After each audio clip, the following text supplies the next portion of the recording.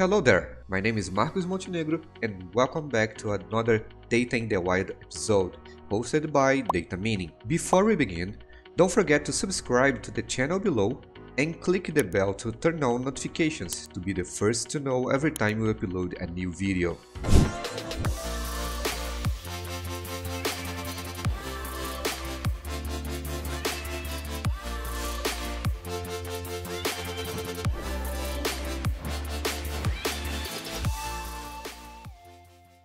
Let's talk about trade areas.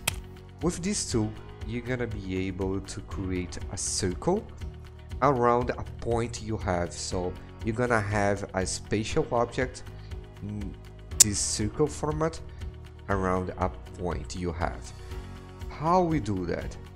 In the trade area configuration, the first thing you're gonna point here will be the column with the points you have to create these trade areas. So one option you have here is if you want to include this point in the output. So if you want to see the circle and the point in the middle, in the center, or if you just want to see the circle itself. The second thing you're gonna do here is to specify what is the radius of your circle. So here you're gonna type in the value you want to use as radius.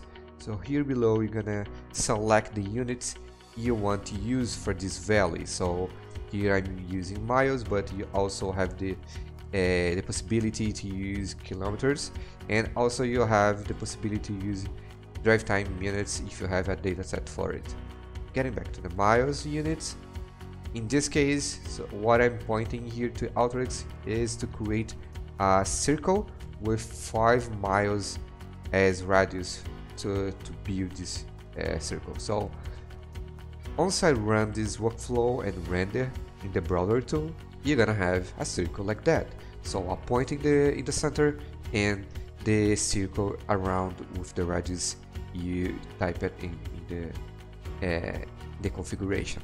If you return to this configuration screen, what other thing you can do here is instead of set a specific radius, you can set multiple radius to be made to create multiple circles, multiple trade areas, right? And how we do that? You can type in here something like 10, and then you press comma and the second radius you want to point. So like here, I type in 10,5. So for this case, I'm telling to Alteryx create 2 trade areas, one with 10 miles as radius and the second one with 5 miles. When you run and render again, you're gonna get 2 circles like that. So the bigger one with 10 miles and the lower one here with 5 miles. Getting back here to the configuration, just pay attention in one thing. Always you're gonna create multiple trade areas here. Always point from the bigger to the lower value, okay? Otherwise, what you're gonna get here at the final will be the bigger one overwriting the lower one. So you always need to do it this way, from the bigger to the lower, all right? And we have another way to build this area as well, is the donuts. So it will be a way to you select the maximum and the minimum values to you create your area. So though we'll create a circle, a complete circle with the entire area will be just from this range you set. So if instead I use this comma, I use the minus, now I'm setting to Alteryx to create an area from 10 miles to 5 miles. Once I run that and render again, you're gonna get this area here where you don't have the area from the point to the 5 miles, but you have the area from the 5 miles to the 10 miles you set in the configuration. So this way you can create this donut area here. And other case you can have is when you have multiple points and when you create the trade areas, they overlap themselves.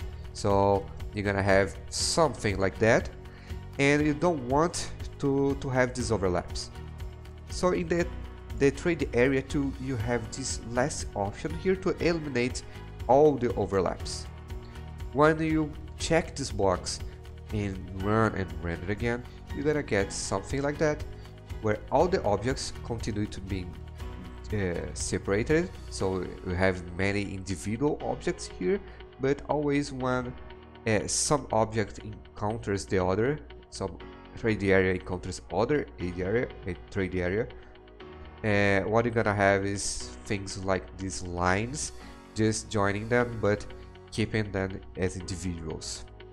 In this way you can eliminate the overlaps if you don't want them. If you have any questions or suggestions for future videos, please comment below, and don't forget to subscribe to know when future videos are posted. Thanks for watching!